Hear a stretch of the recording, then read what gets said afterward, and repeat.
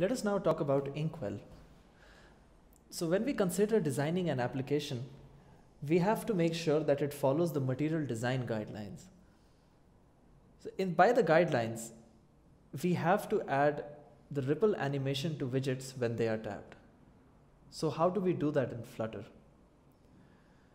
Now Flutter provides the Inkwell widget to add the ripple animation. So basically what it is that it creates a rectangular area of a material that responds to touch. So how do we do this? The first thing we do is, well, of course, we need to create a widget to tap. Otherwise, we won't have anything to tap at all. So we make a child inside the body, inside the center widget, because we want to keep it at the center of the screen, and we create a container. And in the container, we add some padding just for the heck of it. We add a padding and we add some text.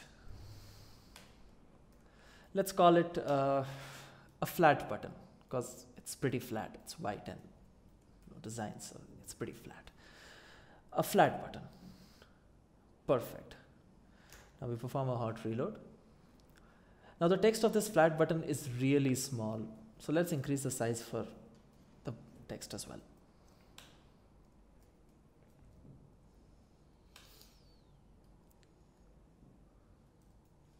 So we'll make it 25 because we always do, and it's one of my favorite numbers.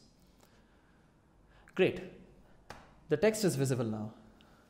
So now what we have to do by concept is to wrap this widget inside an Inkwell widget to manage the tap callbacks and to create that ripple animation.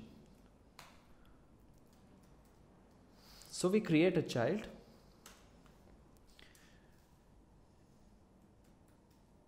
and we wrap the button inside the Inkwell.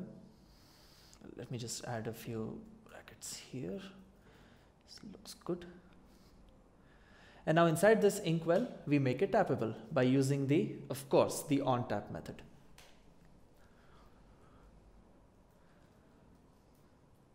And inside the onTap method, we need to assign some action to it. So we make a print statement and we say tapped, so that it prints tapped onto the terminal when it is pressed. And that is pretty much it. We make a hot reload and click the button, and you can see that it responds with the ripple effect to every tap that we make. Well, that is it. That's Inkwell, and we will see you in the next video.